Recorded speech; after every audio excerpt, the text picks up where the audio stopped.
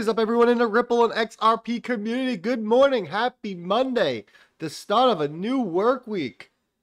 And for me, myself, I thought this was a payday Friday, but we got paid last Friday. All is good, but we have Monday off. I can't wait. Big plans ahead for my weekend. Listen, without further ado, a lot to go over. Let's just jump into this bad boy. Make sure you give me a follow on Twitter, XRP News _ over 61,000. Thank you to each and every one of you. Like, subscribe to the YouTube channel. It's XRP right now. Let's talk about the market. What is going on? Listen, it was a bloody weekend. Nothing but blood. No one knew when it was going to end. For now, we're seeing a little bit of relief. Bitcoin's up 6% in the last 24 hours. XRP's up about 7% in the last 24 hours. Total market cap is up to about 1.5 trillion. Still missing $1 trillion from this market. And the Bitcoin dominance continues to rise, sitting at 45%. Now, let's talk about this. Do we really believe that the worst of this is over? Or do we think this is a fake out and we're going back down? Or do we think this is it? It's time to, go sideways and slowly build back up. I don't know. Tough to say. What I do know is I have my eyes on key numbers here. Bitcoin. 40,000 is the first key number I got my eyes on to kind of give me more faith, a little bit more hope that the bloody days are over. XRP needs to get back above $1. So time will tell. I mean, hey, it's nice waking up and seeing an 87-cent XRP. We dipped all the way down to 66 cents. Bitcoin was flirting around 30K. It was crazy. But that's crypto. That's the world we live in. So from here, who knows where we're going to go. But I tell you one thing. There is a boatload of money sitting in stable coins, waiting on the sideline, waiting to buy. The question is, when is all that money going to be deployed into the market? And what are they going to buy? Time will tell, people. All right, let's jump over to the TA. Up first from Dr. Fender. And Dr. Fender has been spot on, people. Make sure you give him a follow. It says, hi there. XRP went a little down below our support and made a reversal towards $1 as we expected. She closed above 75 cents on the daily and in its 4 hour, which is good. 75 cents is a very strong. And I don't want to see her break here. I am reiterating. Technically, she hasn't finalized the uptrend yet. So what Dr. Fender is saying is 75 cents is a great level to be at. A lot of strong resistance sitting over there. We need to look above that $1 level, and then we can really say that we have flipped this back over and the bulls are back in charge. Until then, head on the swivel, keep your eyes open. Let's see what's about to go down. And then here's something very interesting. Lisa Edwards, one of the nicest people on all of Twitter, tweets this out. XRP right now. I am loading up. We are on a long-term support. Wish me luck. Joel Catch chimes in. What did she say? I'm blocked. Very interesting. What do I think's going on here? I just think that David Schwartz can't come out and be like, hey, Lisa, you're right. I think he's kind of giving us the little head nod saying, yep, we're on long-term support right here. We're about to go up. He's agreeing with everything that she is saying. This is his way. This is his legal way of telling us this. Then we move over to my man 360 Trader. He's giving you the BTC, the downtrend line that we need to test. 37,280 is the first line up for Bitcoin to test. If it breaks that, he's then looking at 39,590. So I told you my eyes are set on 40,000. Then we can get into bigger and better discussions of where this market is going. But is the bull market over? Absolutely not. Did this correction come sooner before most, including myself, expected? Yes, it did. I thought we would get another run up before we got a correction, but we got our big, massive sell-off, our big, massive dump, correction, crash, whatever you want to call it. So now the prices are going to find themselves their new grounds. They're going to stabilize before we push back up. This bull run is going to continue. You're still going to see a double-digit XRP this year, people. Hang tight. And then from Michelle XRP 1776, check this out. This article coming over from Routers. Central banks from China to Britain and Sweden are looking to develop digital currencies to modernize their financial systems to ward off the threat from cryptocurrencies and speed up domestic and international payments. We know where this is going. Swift GPI, it's all going to be replaced. It is an old system. It's like you using an iPhone 3 today. It just doesn't work. Swift has to go, or they need to adopt the fastest digital asset out there, which is XRP. Their old messaging system isn't going to work. These banks do not want to hold trillions of dollars in, excuse me, in dormant capital around the world waiting to be able to make settlements. They need to get on to blockchain and DLT, and we know Ripple is leading the charge with their use of XRP. XRP is the fastest, most efficient bridge currency this world has ever seen. Remember that. And then from the Cryptic Poet, South Korean Bank moved to develop a pilot for digital currencies. We know South Korea loves XRP. There is no doubt in my mind that South Korea has already tapped into Ripple to get a private copy of the XRP ledger. They are building out their digital currency on top of the XRP ledger, and when they are ready to go live, they will tap into Ripple's liquidity pool, and they will use XRP to bridge the network of central bank digital currencies. And then from Michael at Val5 Links, another exchange has relisted XRP. Bexplex has relisted XRP. XRP's high volatility has made a comeback and currently presents more opportunities for traders to make profits. Love to see this. Hashtag relist XRP.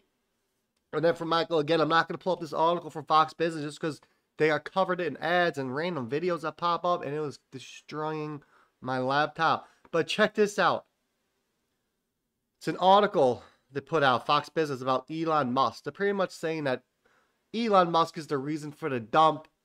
When he tweets, people listen. He tweets negative, price goes down. He tweets positive on Dogecoin, the price goes up. You know the story, people. I don't have to go over it for you. But what I want to segue into here is something very interesting. Most of you probably have not seen this. So this tweet comes out from Barry Silbert on the 22nd, 2 days ago. He says, what if there was one company that was behind most of the Bitcoin energy usage FUD? Now that would make for a sensational story for somebody to write. Then this lady, Meltem DeRose, never even heard of her, but she got the blue check, someone important. She goes, it starts with RIP and it ends with Ripple. They also spent most of the lobbying the last 3 years. So she's hinting at that Ripple is the ones, that they are the puppets behind all of this, that they are all of a sudden controlling Elon Musk and telling him what to do about Bitcoin. Don't worry about any of the research that has been put out there, any of the governments that have done research into this, about the Bitcoin energy usage. Apparently, it's all fake news and it's all FUD. And apparently, just apparently, Ripple is behind it. Apparently, Ripple has nothing else to do. And the last 3 years, they have been making up all these stories and all these crazy numbers about Bitcoin and its energy consumption and how it's not good for the planet. You talk to any Bitcoin maximalists out there, they'll tell you. And Pop was just asked this on Julia Chatterley's show. She said, Pop, talk about the Bitcoin energy. 70% of it's renewable. She says, well, we actually looked into this and there is no proof and there is no studies about this. So how do you know this? He couldn't answer the question. That's what the Bitcoin maxis keep telling you, but they never have an answer. But all of a sudden, Ripple has been the one pulling the strings and controlling Elon Musk. Listen to Brad's statement. He goes, it's beyond flattering that you think Ripple is the puppet master behind Elon Musk. Countless scientists, governments, crypto enthusiasts, and others who have all stated the facts about Bitcoin's energy use. He's dead on. But they are now, the new story is that Ripple is really the one controlling the strings. Ripple, Brad and Chris. Listen, Elon must have lost the bet to Brad and Chris. That's all I know. It must have been a good bet. Because Elon supposedly is now doing whatever Brad and Chris, maybe even David Chua says. He's the one that's putting out these fake numbers to crash Bitcoin. Are you kidding me? I have never heard such a joke in my life. But listen, these Bitcoin people, they need to blame someone. They can't blame Bitcoin because that's where their investment is. So they need to blame someone, something, somehow, some way. And now they're going after Ripple. Makes sense, doesn't it? It's unbelievable. Now let's jump over to this. From Panda XRP. This is absolutely massive. Financial Inclusion Global Initiative published a report on the security aspects of distributed ledger technology. Ripple and XRP are both mentioned. Check out the table which shows the Ripple consensus algorithm is being utilized at a federal level. So let me pull this up for you. Give it a second to load. It says use of DLTs by central banks. It says despite the security issues, financial infrastructure based on blockchain technology can potentially reduce cost of compliance, increase ease in adapting to changing regulatory requirements, and promote more efficient markets. Specifically, the range of emerging DLTs such as IOTA, Hashgraph, and Ripple can be used for various financial operations such as settling interbank payments, verifying trade finance invoices, and executing performance of contracts and keeping audit trails. We hop over to the next slide. A consensus protocol in use in various DLT types. This is showing you all the different protocols in use for the various digital ledger technology types. As we scroll down, we go to Federated, Ripple Consensus Algorithm. It says Ripple Consensus Algorithm proceeds in rounds. In each round, 4 steps occur. Initially, each server takes all validated transactions it has been seen prior to beginning of consensus round that have not already been applied. It is declared to the public in the form of a list known as a candidate set. The server has the responsibility to combine the candidate set for all servers on its UNL. It then votes for the transaction with a yes or a no. Votes after verifying the transactions receive a minimum % of yes votes is considered to be the criteria to move into the next round. Usually 50% uses this DLS process as a BFT. So they're talking about the Ripple payment system and crypto to currency payments. And if a financial system interbank transfers, here they are talking about Ripple is using its global RippleNet payment system to connect a number of developing countries together to undertake interbank transfers through the XRP cryptocurrency. The solution, especially since it bypasses SWIFT, is touted to de-risk and insert liquidity into markets by enabling remittance flows to countries that have been impacted by removal or refusal of correspondent banking.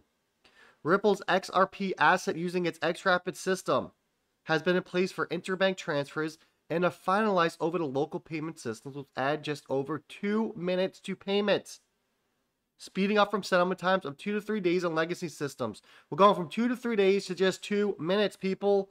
Portions of the payments that rely on XRP last 2 to 3 seconds, minimizing exposure to price volatility. And that was one of the biggest pieces of FUD when the XRP first busted on the scene. It is so volatile, who wants to hold it? And Brad Gollinghouse came out and crushed that. He said you were only exposed to XRP for 2 to 3 seconds when you were being exposed to fiat for 2 to 3 days. The fiat is more volatile here. This is absolutely tremendous news.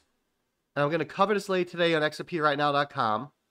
Coming out from the Financial Inclusion Global Initiative, talking about Ripple and XRP and replacing SWIFT and how it's speeding up the old system, people. This is huge.